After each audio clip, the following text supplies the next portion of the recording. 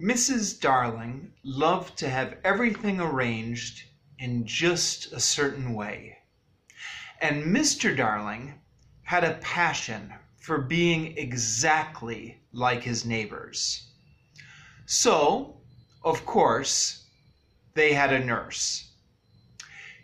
In this case, a nurse or nursemaid refers to someone who looks after the children when the parents are busy. As they were poor, because of the huge amount of milk the children drank, this nurse was a prim Newfoundland dog called Nana, who had belonged to no one in particular until the Darlings hired her. Nana had always thought children were important, however, and the Darlings had become acquainted with her in Kensington Gardens, where she spent most of her spare time peeping into baby carriages, and was much hated by careless nursemaids, whom Nana actually followed to their homes and complained of to their mistresses. She proved to be quite a treasure of a nurse. She was very thorough at bath time, and she would jump up at any moment of the night if one of the children made the slightest cry. Of course, her kennel, a small bed for dogs, was in the nursery, a place where the children sleep.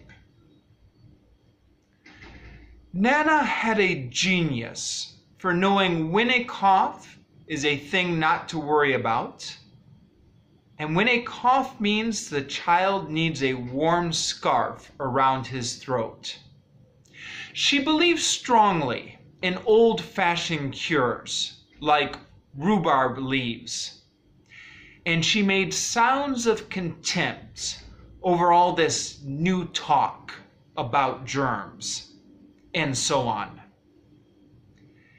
It was a lesson in propriety to see her taking the children to school, walking calmly by their side when they were well behaved, and butting them back into line if they strayed. On John's football days, she never once forgot his sweater, and she usually carried an umbrella in her mouth in case of rain. There is a room in the basement of Miss Folsom's school where the nurses wait. They sat on chairs while Nana lay on the floor. But that was the only difference. The other nurses pretended to ignore Nana as someone of an inferior social status to themselves, and she despised their light talk. She resented visits to the nursery from Mrs. Darling's friends, but if they did come, she first whipped off Michael's pinafore, an apron, and put him into the shirt with blue braiding, and smoothed out Wendy, and made a dash at John's hair.